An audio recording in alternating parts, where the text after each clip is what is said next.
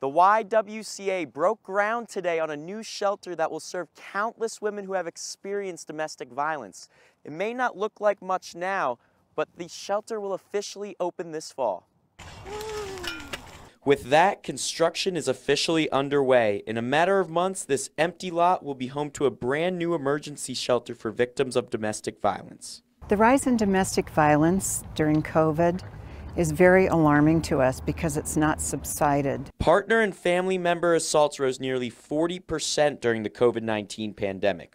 Sexual assaults also rose 40%. This new shelter right next door, the YWCA's existing Gateway Emergency Shelter, will include 25 rooms with 66 beds for victims seeking refuge, as well as counseling offices, food pantry, laundry areas, and indoor and outdoor family areas.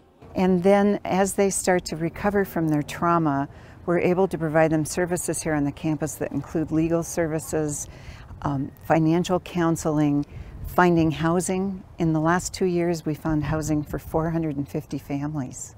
The two-story shelter is expected to open next fall.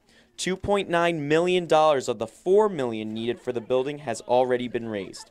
It's a facility that's expected to save countless lives when it opens. In Billings, Matthew Hidalgo, MTN News.